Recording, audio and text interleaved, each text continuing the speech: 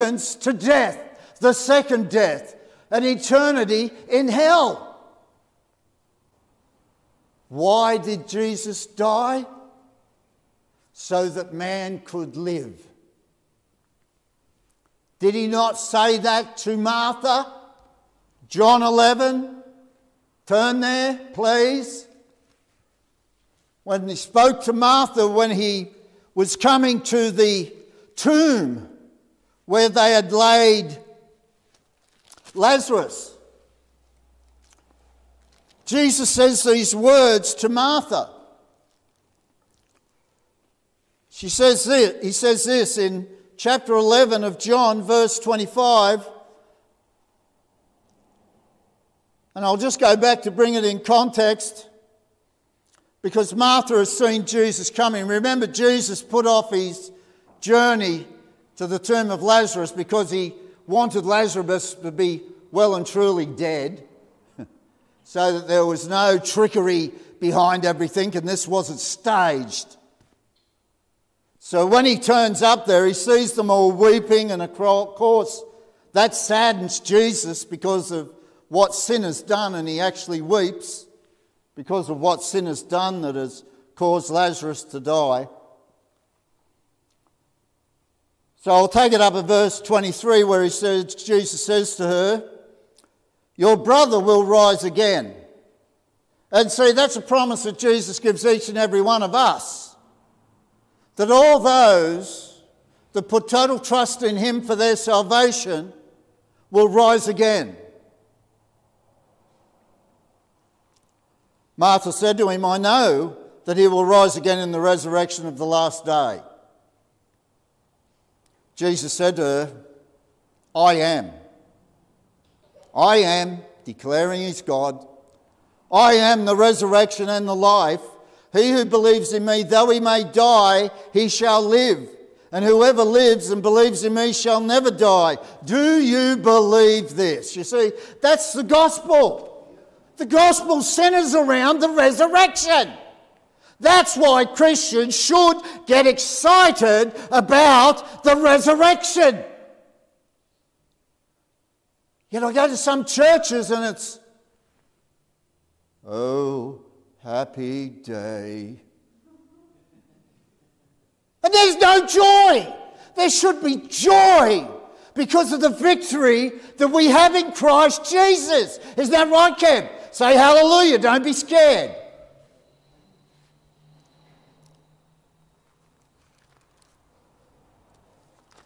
You know, Jesus had to die, but he had to rise again. He had to overcome death. He had to break that hold that death had over mankind. He had to set all the captives free, because until we put our faith in Christ, we were all captives to sin. You were slaves to sin. I was a slave to sin. And I still would be a slave to sin, except for the righteousness of my Lord and the power that he places in me to be able to overcome the sins and obstacles in my life by the Holy Spirit.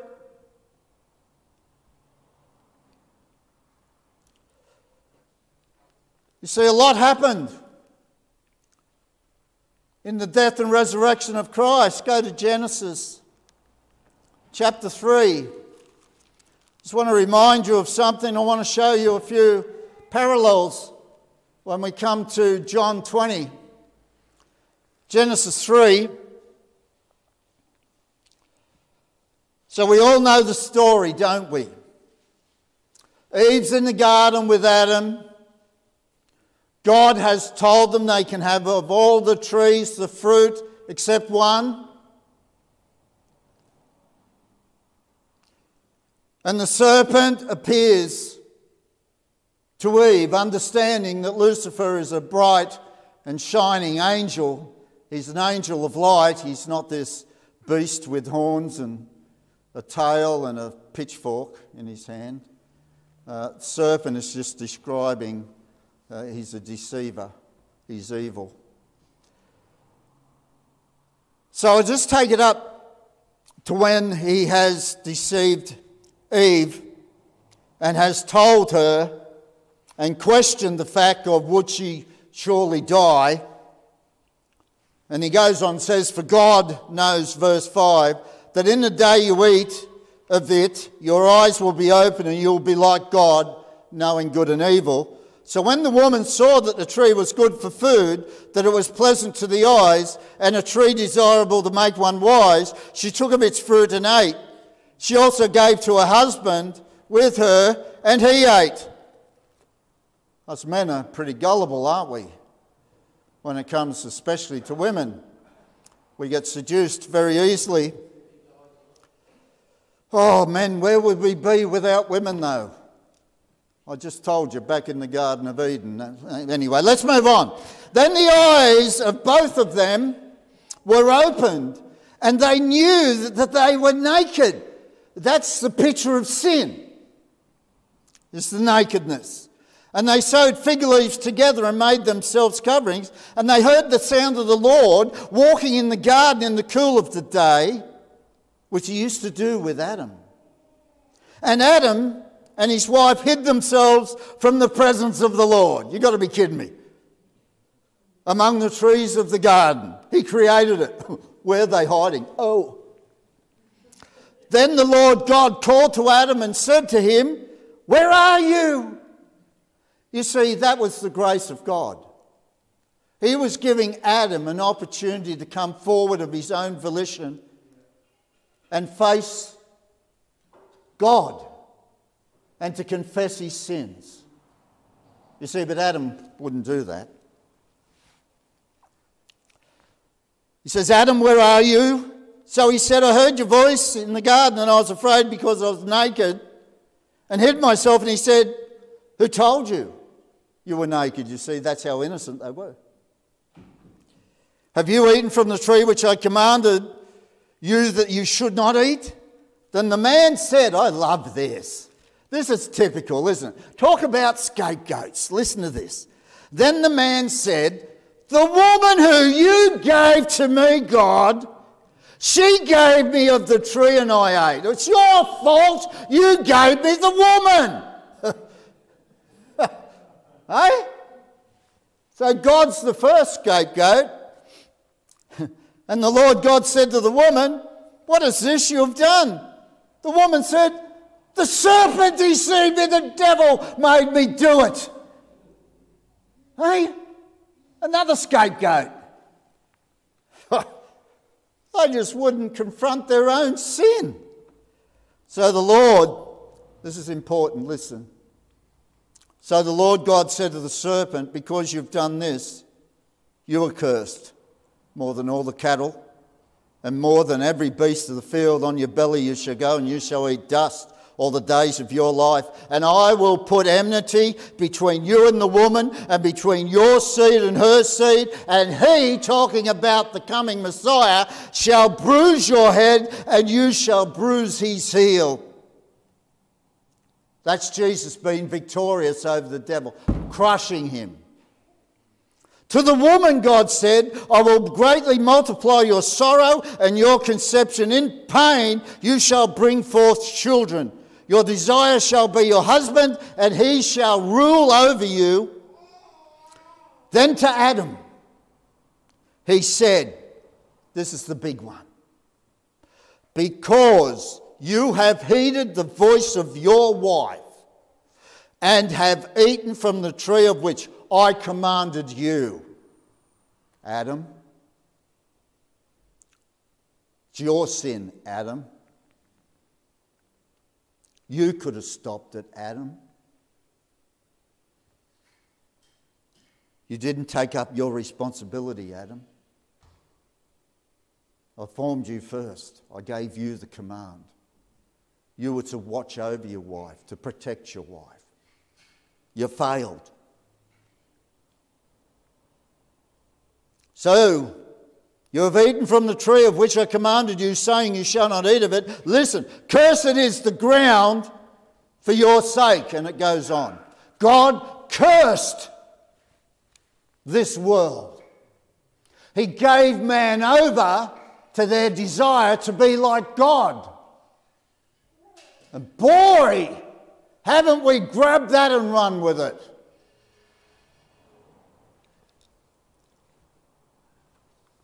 and have become so prideful and so sinful.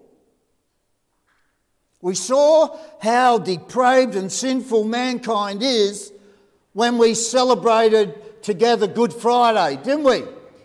We saw how depraved they were. Crucify him, free a terrorist and a murderer. Because we like the sin. We like those things that are sinful. So free Barabbas, crucify the Christ, because our flesh doesn't desire the things that are holy and righteous. That's not our natural makeup now. We're like our father Adam. Our hearts are desperately wicked and sick. No wonder Christ had to die for us. No wonder he had to take our sin upon himself and pay the penalty for it. I thank God that he imputed his righteousness into me because of the faith I now place in him, because my eyes have been opened to the truth concerning him.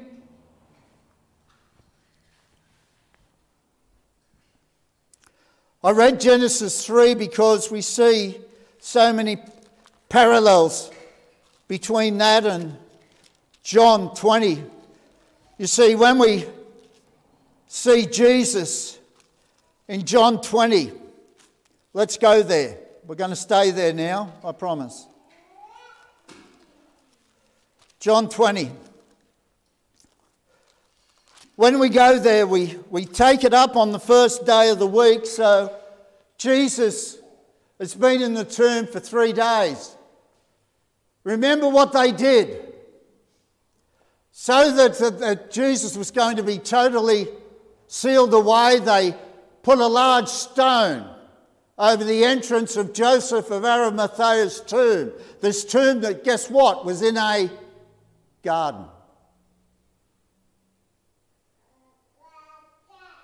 They put the stone over it. They sealed it. They put a guard on it. You all know the story, don't you? And here's Magdalene. And of course there were other women with her. But here John picks Magdalene. By chance? No. We all know who Mary Magdalene was, don't we? She was the one that was delivered of 7 demons. The word, number 7 means completeness. So she was completely indwelled by the demonic spirits. So she was as evil as they come. But Jesus delivered her of all those demons. And Magdalene, on the first day of the week, which is where we get the celebration, where we come together on a Sunday, went to the tomb early while it was still dark. And you know the story. She sees the stone has been removed. You know, that stone didn't even need to be removed. Jesus could have just walked out of there. The same as he just walked through the walls of the upper room when the door was shut and just stood there and appeared to him and said, "Peace be with you." So why is the stone removed? Because people had to see that he had rose from the dead. They had to look inside the tomb. It was an angel that rolled the stone away. It would have taken a great number of men to remove that stone.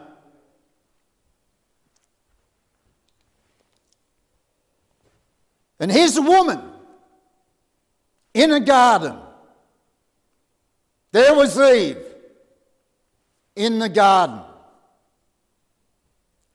Eve would be beguiled by the serpent. Magdalene was delivered from the demonic. Eve was seduced by the demonic. In a garden. In a garden.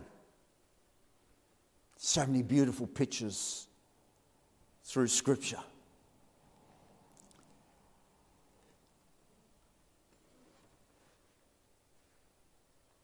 You know, in the Garden of Eden, it was a place of beautiful fellowship, wasn't it? when it was created, where Adam would walk with God, but then Adam and Eve disobeyed God, and the Lord cursed the ground and he banished them. Banished them from paradise, banished them from the garden.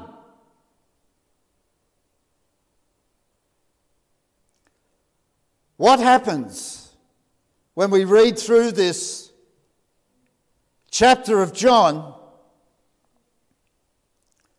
After Mary, out of dismay, sees that the tomb has been interfered with, her thoughts are, someone has overcome the guards and has taken the body of Jesus. So with all this going on in her head, she races off and tells Peter and John. And of course, they run to the tomb. John's quicker than Peter. John gets there first, but out of probably fear, doesn't go into the tomb, just in case there's a corpse in there, which, mind you, would have been smelling by this date, 3 days. So he doesn't go in, but then Simon Peter, hey, you got to give it to Simon Peter, eh? Oh, Simon, here he comes. You know, he's bolting in. And hey, I'm first. I'm going straight in there, just like I stepped straight out of a boat and needed to be saved, even though I walked for a while. Goes straight into the tomb and he sees just the linen cloths laying there. Just the linen cloths.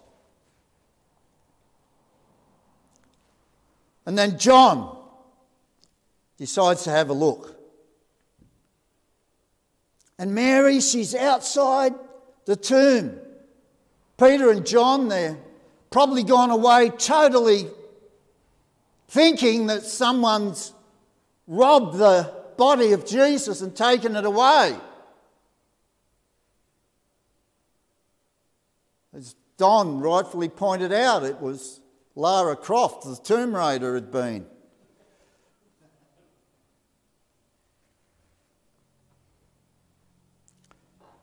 So they leave. And then they leave Mary there, Magdalene. She's there weeping. Then she stoops down and looks inside the tomb. And what does she see? This is so beautiful. She sees 2 angels. One at the head and the other at the feet where the body of Jesus had been laying. It's a picture of the Ark of the Covenant. It's a picture of the mercy seat. When you see Peter and he's running straight in there, he doesn't realise it yet. He's able to go straight to the mercy seat of Jesus. That's the picture. We can see it now, can't we? Angel at each end, the mercy seat where the blood was sprinkled. His blood-stained body laid there.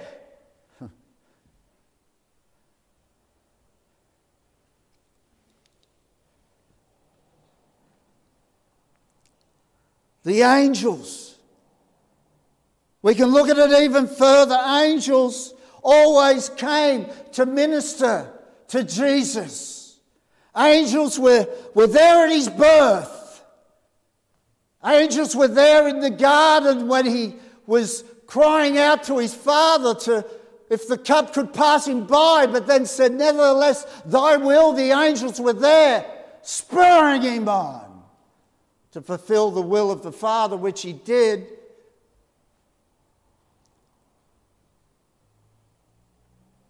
But go back to the garden. When Adam and Eve were cast out of the garden, what were placed at the entrances to the garden? Angels. But now the angels are not stopping man from coming into the presence of God. They're allowing man to come into the presence of God. They're proclaiming the good news, just like they proclaimed the good news and sang hallelujah at his birth. This is why they say to Mary, "Why are you weeping?" And she says, "They've taken my Lord." When she had said this, she turned around, and what does she see? A gardener. What was Adam? A gardener. Ooh. First Adam that fell to sin was a gardener. The second Adam appears to give salvation as a gardener. And he appears to the woman the same as the serpent appeared to the woman. There are so many parallels here. One is depicting death, the other is depicting life.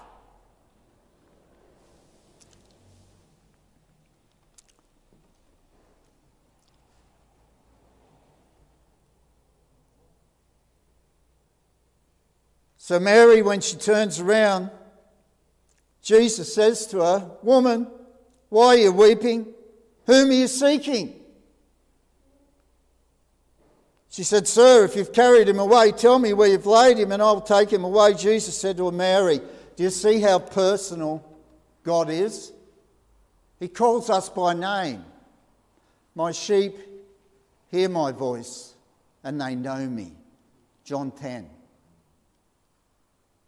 "My sheep hear my voice and they know me." Mary, that's all he had to say. And what'd she say? Rabboni, which meant teacher, master. Her eyes were open to who it was straight away. And then she realised that Jesus has rose from the dead, that he lives. He lives. So why are there so many parallels? I'll tell you, this is my conclusion on why these parallels are there for us today. It shows us that Christ has overcome the curse that came through the sin of Adam and Eve. The death and resurrection we observe and remember this Easter demonstrates to us how Christ, and only Christ, had the ability to fulfill all requirements necessary to reverse the effects of the fall spoken of in Genesis 3. Genesis 3, I read it. When you read it, all it does is bring pain to us. In remembering that it was our sin that caused us to become in bondage to sin, and as a result of this, caused a separation from God's presence. John 20 illustrates not just a healing, but a deliverance and a restoration of fellowship with God. You see that all with that picture of Magdalene.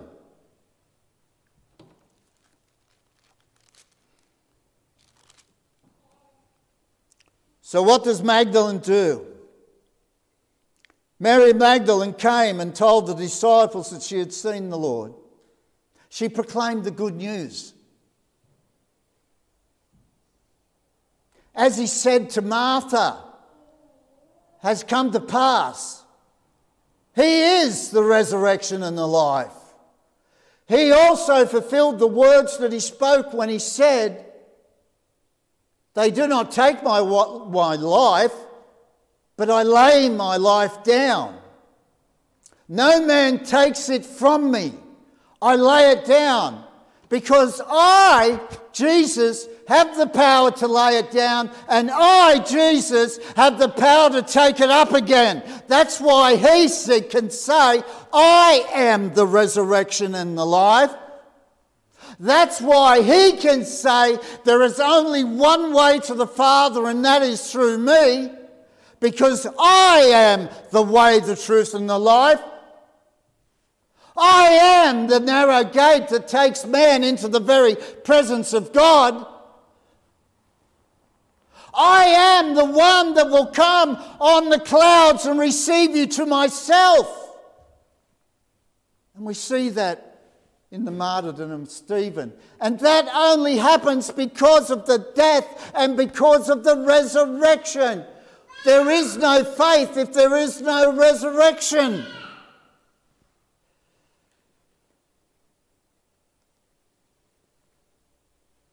John 20 illustrates healing, deliverance, restoration and fellowship with God. Mary goes and gives the good news to the disciples that she's seen the Lord, that he's spoken to her. Then the same day at evening, being the first day of the week, when the doors were shut, where the disciples were assembled for fear of the Jews, Jesus came. Remember, they ran away at his crucifixion. Peter denied him. They were afraid because they were afraid that the Jews would put them to death. Death by stoning, by being rebellious. So they're locked away in this upper room. And Jesus came and stood in the midst of them and said, "Peace be with you." He said, "Shalom." When he had said this, he showed them his hands, his side. The disciples were then happy. They were glad. They rejoiced. You see, there's joy today, not sadness.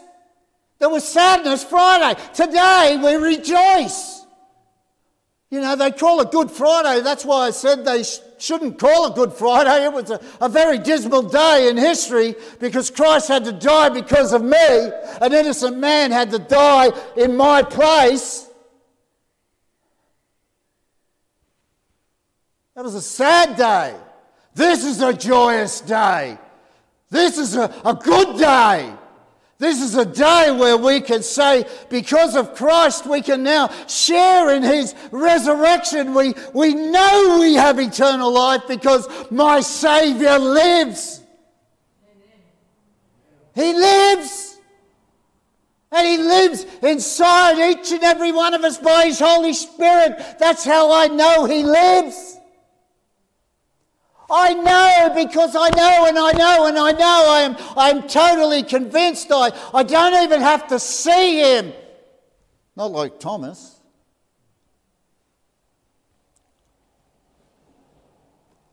So the disciples rejoice, but Thomas, called the twin, one of the 12, was not with them when Jesus came. So the other disciples said to him, "We've seen the Lord." So he said to them, "Unless I see him." Come on, God, prove yourself. Everybody wants to have something manifest before them before they'll believe in God. Yet listen to what God says. The disciples give him the good news.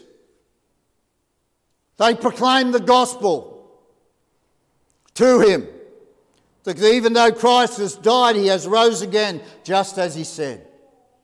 He has victory over death. He is the Almighty One. He is the Messiah, sent of God, the Son of God. We have seen the Lord. So he said to him, "Unless I see in his hands the print of the nails, and put my finger into the print of the nails, and put my hand in his side, I will not believe." And after 8 days, 8 is very significant. Remember, after 8 days, an infant was circumcised, which was a sign of purity, of being brought into the household of God, into Israel. Do you see that? 8 days, very significant here. Christ has been ascended to the Father. He's back again, a new resurrected body. He appears to them after 8 days, his disciples again, Thomas being shut, and stood in the midst, and he said again, "Shalom." Then he said to Thomas, "Reach your finger here and look at my hands. Reach your hand here, put it in my side. Do not be unbelieving, but believe." If that's what it's going to take, then here. Do it. Touch me. Shows you something about the resurrected body, doesn't it? Flesh and bone. No blood mentioned, but flesh and bone. You can touch. Guess what? We're going to have another body, but it's going to be a glorious body. Why? Because it's a glorified body. No sin. And Thomas answered and said to him, "My Lord and my God." My Lord and my God. Jesus said to him, "Thomas, because you have seen me, you have believed. But blessed are those who have not seen and yet have believed," because that's what faith is. Abraham didn't know the journey he was about to go on, but God called him out and he just came out from among the Chaldeans that he lived with. He just come out.